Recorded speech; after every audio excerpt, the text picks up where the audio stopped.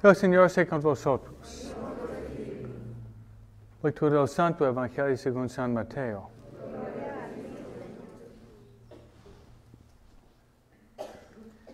Genealogía de Jesucristo, hijo de David, hijo de Abraham. Abraham engendró a Isaac, Isaac a Jacob, Jacob a Judá y a sus hermanos. Judá engendró de Tamar a Fares y a Zara. Fares a Esrom, Esrom a Aram, Aram a Aminadab, Aminadab a Naasón, Naasón a Salmón, Salmón engendró de Rahab a Booz, Booz engendró de Ruth, a Obed, Obed a Jesé, y Jesé al rey David. David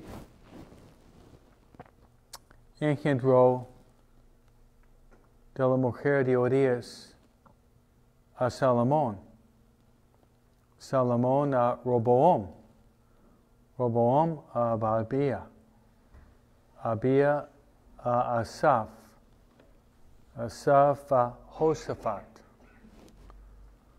Josaphat a Joram,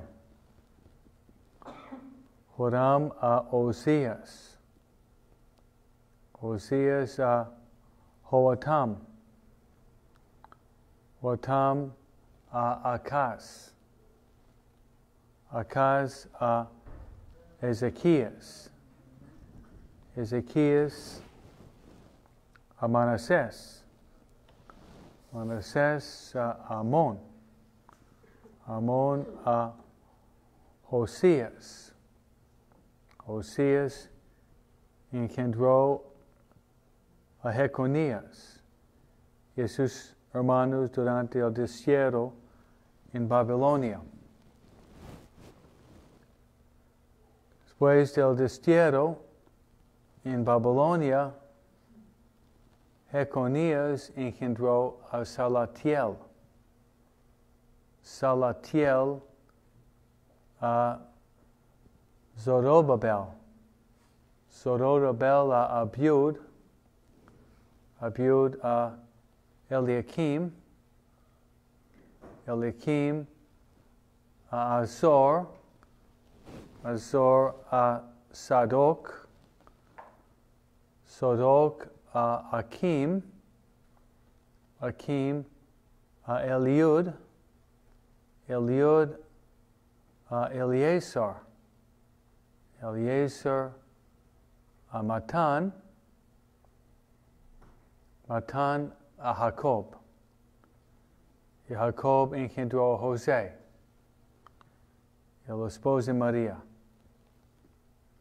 de la cual nació Jesús, llamado Cristo.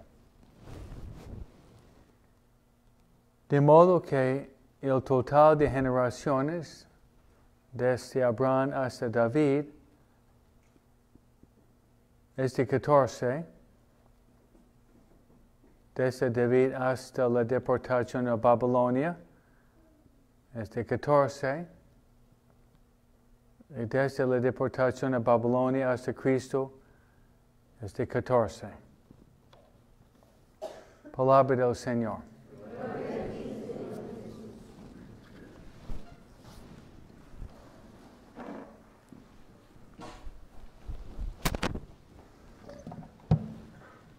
¿He pronunciado bien los nombres?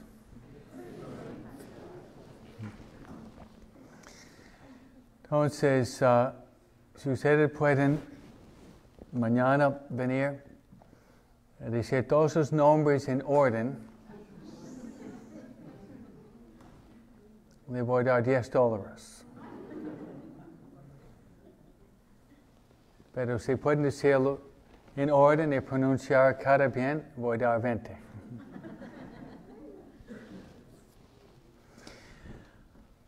Bueno, no es un evangelio fácil para sacar ideas, pero yo voy a sacar tres. Uno es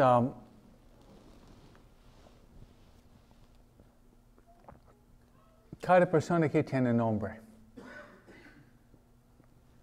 Y nuestro nombre es importante. Y yo sé que no es siempre fácil.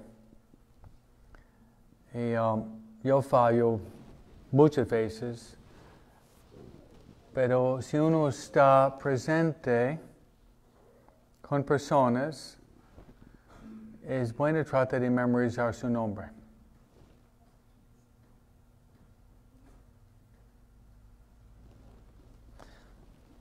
Sé lo que ustedes van a hacer después de la Santa Misa en la fila de 50 padres, dígame mi nombre, ¿no? Pero en general es bueno y trata de memorizar nombres.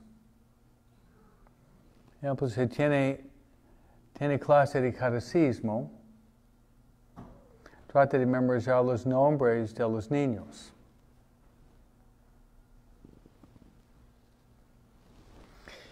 Yo estoy pensando que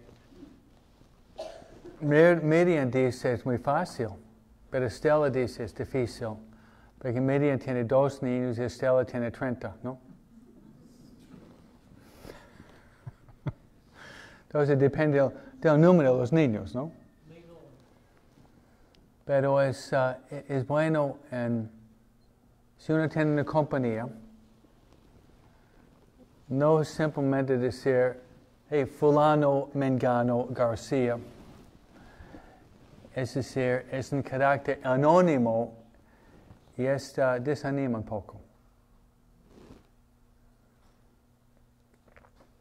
Que número 2 es en los últimos 20 años hay una falla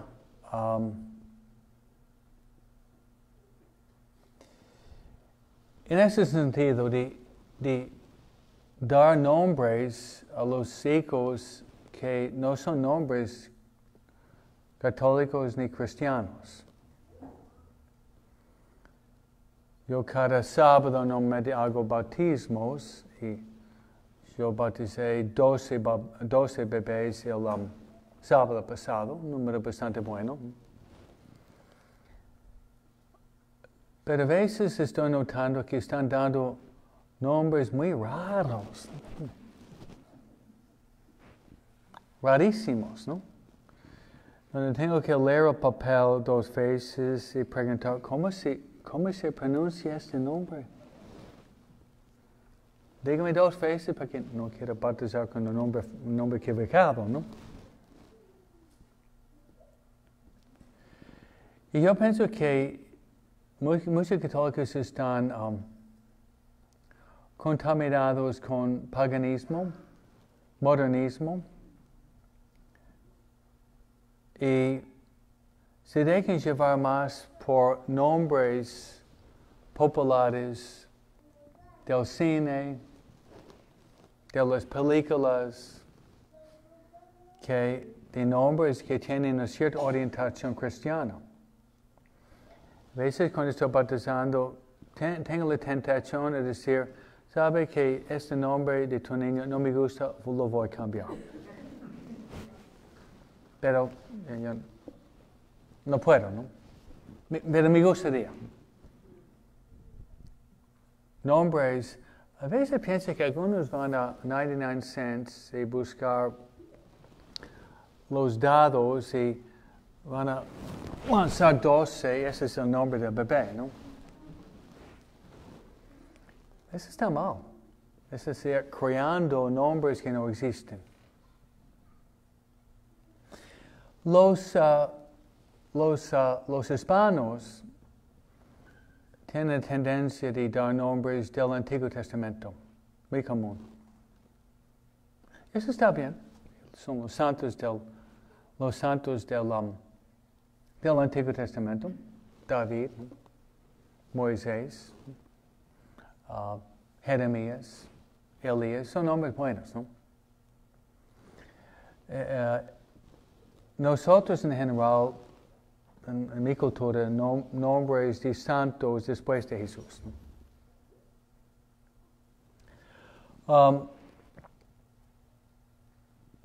Mis padres no son perfectos, pero yo pienso que han dado nombres bastante buenos a nosotros.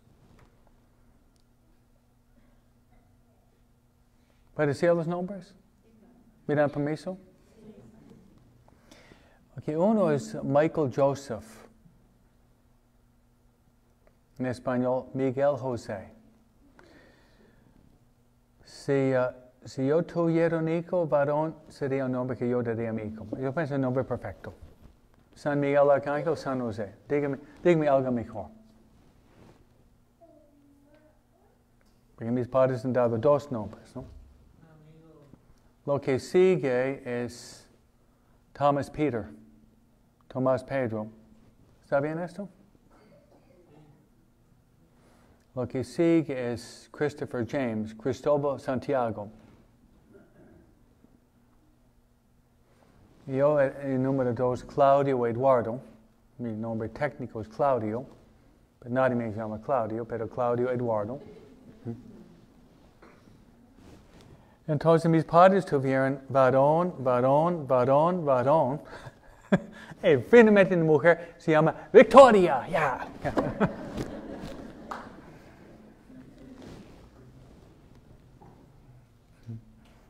En honor de la iglesia, ¿no? De Compton y Padre Hermano, la Victoria, ¿no? Se llama Victoria Ana. Entonces mi hermana es en honor de la Virgen y la mamá, porque Anne es la mamá de María, la abuelita. Luego sigue James Patrick. Santiago Patricio, tenemos un poco de sangre irlandés, ¿no? Luego sigue mi hermana, que casi tengo 18 años mayor que ella. Yo soy su padrino, ¿no? Mary Therese, María Teresa. Luego tengo 2 hermanos adoptados, somos 9. Se llama Miguel. Tengo 2 hermanos con el nombre Miguel. Amén. Y el último es David. Yo pienso, yo diría a mis papás en A-, ¿no? Bastante bien. Entonces, al no dar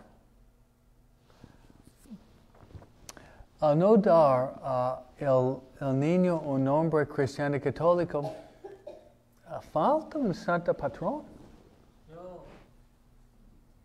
Es decir, que hay un santo, ejemplo, mi hermano Michael Joseph tiene San Miguel Arcángel y San José que están rezando por él. Pero si están creando un nombre raro, exótico, dice medio poético, místico, ¿no? Pero no es un santo. Entonces tiene un poco menos de gracia de Dios. Por eso realmente es una falla. Es una falla de no darle al nombre de su hijo un nombre cristiano católico. Que bueno, el día de la confirmación, uno escoge otro nombre. Pero si los papás han fallado en dar a su niño un nombre bueno, se puede rescatarse el día de la confirmación. ¿Okay? No puede rescatarse. ¿No? Pero yo tengo muchos muchachos de la confirmación. Cuando llegamos el día, yo quiero ver cuáles son los nombres. Si no saben, yo tengo una letanía larga de santos que le puedo dar. Pero esa es una falla pastoral si da nombres que realmente no tienen orientación cristiana. Ok, pasamos a otro punto, es el nombre más santo es el nombre que ustedes oyeron ahorita. Después de una larga genealogía de 3 grupos de 14 personas, oyeron el nombre de Jesús. Jesús que se llama el Cristo.